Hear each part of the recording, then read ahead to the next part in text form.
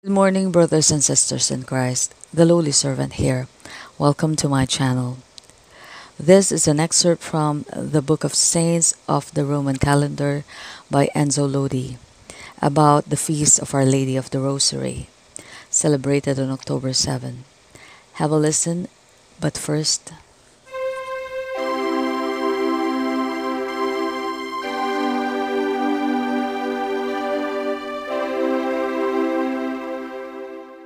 this feast derives from the feast of Saint Mary of Victory, instituted by the Dominican Pope Pius V after the defeat of the Turkish fleet at Lepanto on October 7, 1571. Pope Gregory XIII made it obligatory for Rome and for the Confraternity of the Holy Rosary in 1573. In 1716, Pope Clement XI inscribed the feast in the Roman calendar for the first Sunday in October. The Dominicans also celebrated this feast on the first Sunday of October. Counting one's prayers on beads is a very ancient form of praying, used by Muslims and the people of India. It seems that the repetition of the Hail Mary on the beads of the Rosary goes back to the 12th century. Around the year 1328, a treatise named Rosarius referred to Saint Dominic as the promulgator of the Rosary. In the 15th century, the Dominican Alain de la Roche emerged as an outstanding preacher of the Psalter of Our Lady, a term he preferred to the term Rosary. The title of this feast was changed from Holy Rosary to Our Lady of the Rosary in 1960.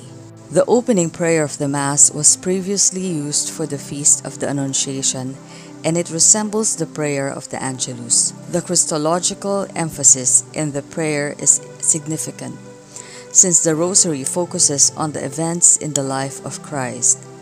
The antiphons for morning and evening prayer mention the mysteries that apply specifically to Mary: the Annunciation and the birth of Christ, joyful mysteries; Mary beneath the cross, sorrowful mysteries; and the Assumption and Coronation of Mary, glorious mysteries.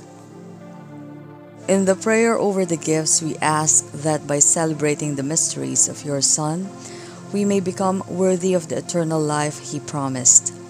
The Dominican Rosary ends with a prayer in which we ask, "Grant, we beseech Thee, that meditating on the mysteries of the Most Holy Rosary of the Blessed Virgin Mary, we may imitate what they contain and obtain what they promise."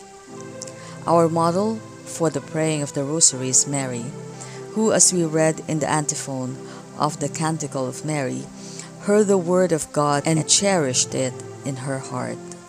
The significance of the Rosary is found in the Sermon of Saint Bernard, in which he enumerates various events in the life of Christ and then says, "I have said it is right to meditate on these truths, that I have thought it right to recall the abundant sweetness given by the fruits of this priestly root. And Mary, drawing abundantly from heaven, has caused this sweetness to overflow for us." By meditating on the mysteries of the Rosary, we are able to draw near to Mary, and with her to recall the mysteries of our redemption. In the antiphon for the Canticle of Zechariah, we pray, "Holy and Immaculate Virgin Mary, you are the glorious Queen of the world. May all who celebrate your feast day know the help of your prayers." On this feast of the Blessed Virgin Mary, we praise, bless, and proclaim your name, consenting to the divine word. Mary became the Mother of God, embracing your saving will. She became the handmaid of the Lord, devoting herself to the life and work of your Son. Mary cooperated in the mystery of redemption. Because of this, she stands before us, Mother and Model of the Church. That's all for now.